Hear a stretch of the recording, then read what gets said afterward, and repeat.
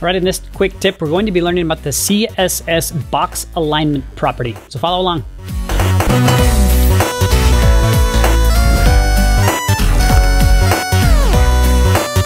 right, our next CSS tip is the CSS Box Alignment Property. Now, this was kind of introduced with flexbox, but it's now sort of bled over into other areas such as the CSS grid, and you can really do some fancy things with it. In fact, it's been separated into its own CSS module. So let's take a look. Now we're going to have to look at the HTML first, as there's a little bit of setup here.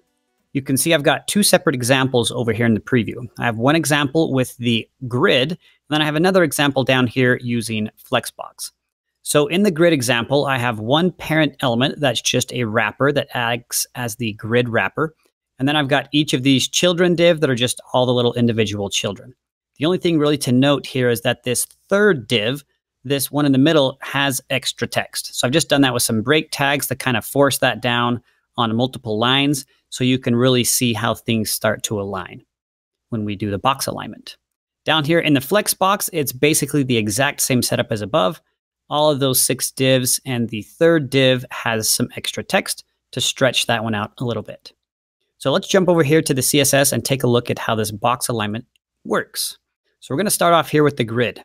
Now, as far as the grid goes, it's really simple. I just have a simple property called display grid, and I'm just setting that up into 3 columns, each of those columns being 100 pixels wide. So there's column 1, column 2, and column 3.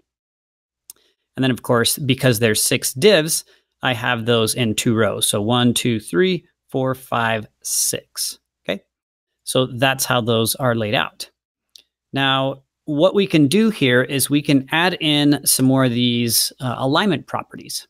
So let's start off, and we're going to look at the first one, which is going to be our align items. Okay, so these are traditionally flexbox properties.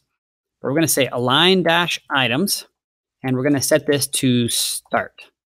And you can see right away what happens there is this changes slightly. So now all of my items are aligned to the start. I can also switch this to end, and now they're down there at the bottom, or I can switch this to center, and now they're all centered, or I can switch this to stretch, and they stretch out, which is what we're seeing by default here. So there's a few different options on this. I'm just going to set this to start. And let's look at another property here, and this one is going to be the one on the opposite axis. So this is going to be the justify content property. And let's set this to space between. And you can see now what happens is these grid items are spacing themselves apart to fill the maximum width, and they're giving themselves space in between. So we can also do some of the similar properties like we just barely saw. We can set this to center. We can set it to start. We can set it to end. We can set this to space dash around instead of space between. Now there's an equal amount on the left and right side of every single column. So anyway, you can see there's kind of some fun properties there we can use. Now I'm going to set this back to space between. And what I want to show you is that you can also use these box alignment properties here in individual elements. So instead of on the master grid, I've come down here, and this one is going to be on the first child. So in other words, I'm going to be modifying the very first div is what this selector is going to be selecting there with that pseudo selector. And let's set this guy to align dash self. So notice the property here is different. Instead of align items, it's align self, because this is going to apply to itself. And I can set that to center. And notice that first div just jumped down to the center and centered itself only. And the same thing applies. I can do some other ones as well. Like start, end, all these things that we looked at before. The same apply here to align self. So I just wanted to point out that you can also use the align self and justify self to override any of the parent grid box alignment properties. And that's all done right in the CSS grid. So let's jump down here to the flexbox sample to kind of finish this off in flexbox. So very similarly, this will work over here. So this one you can see is just set to display flex. All these boxes are now kind of floating because we have the display flex.